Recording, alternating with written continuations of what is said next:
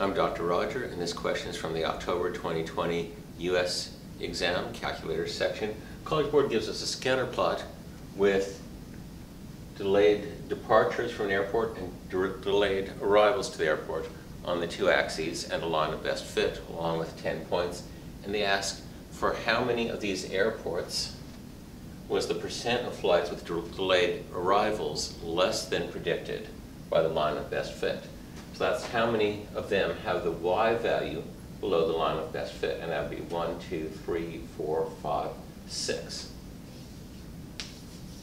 Let's read carefully to make sure that's what they were asking. For how many of the 10 airports, so that's how many, not a fraction or a percent, was the percent of flights with delayed arrivals less than predicted? And delayed arrivals is the Y-axis. So for how many flights is the Y value below the line of best fit? The answer is 6. College Board often asks you to interpret lines of best fit or compare data to the line of best fit. So make sure that you review this and understand this before your SAT. And come back soon for my next SAT video. With math, there's always more.